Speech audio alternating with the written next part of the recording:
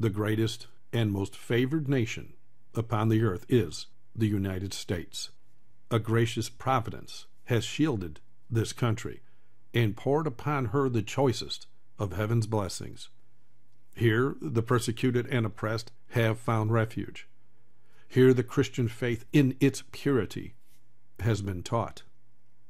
This people have been the recipients of great light and unrivaled mercies, but these gifts have been repaid by ingratitude and forgetfulness of God.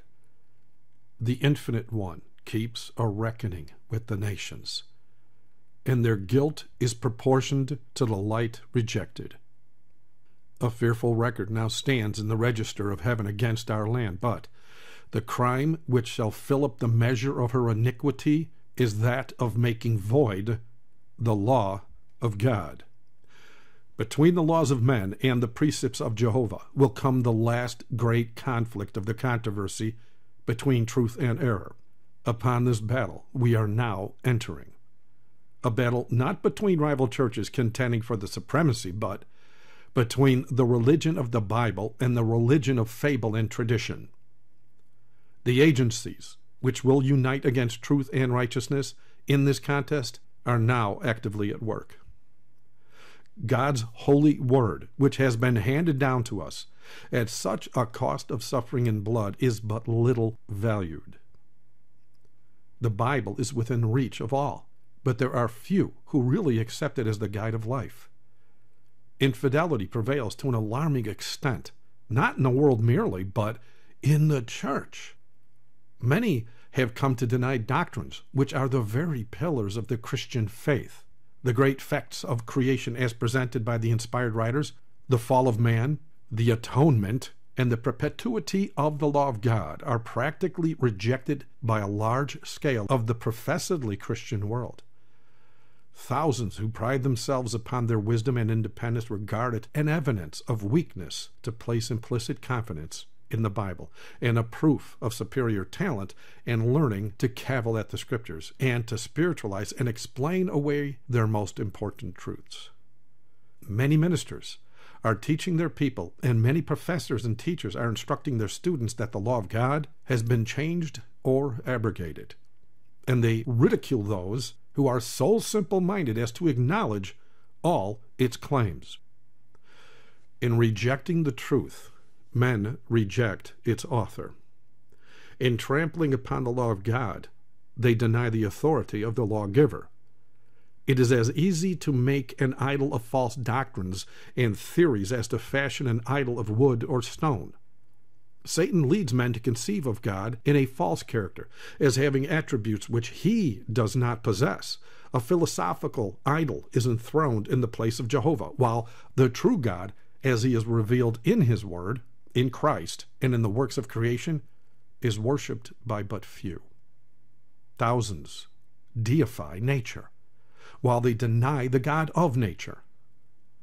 Though in a different form, idolatry exists in the Christian world today, as verily as it existed among ancient Israel in the days of Elijah. The God of many professedly wise men, of philosophers, poets, politicians, journalists, the God of polished, fashionable circles, of many colleges and universities, even of some theological institutions, is little better than Baal, the sun god of Phoenicia. No error accepted by the Christian world strikes more boldly against the authority of heaven. None is more directly opposed to the dictates of reason. None is more pernicious in its results than the modern doctrine so rapidly gaining ground that God's law is no longer obligatory upon men.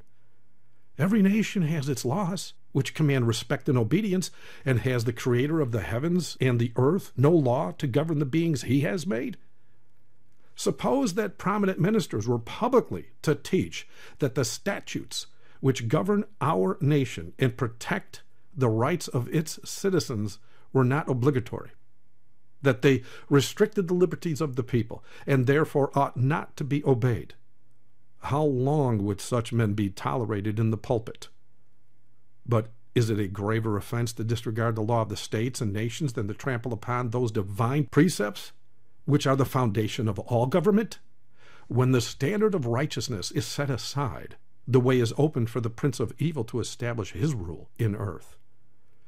It would be far more consistent for nations to abolish their statutes and permit the people to do as they please than for the ruler of the universe to annul his law and leave the world without a standard to condemn the guilty or justify the obedient.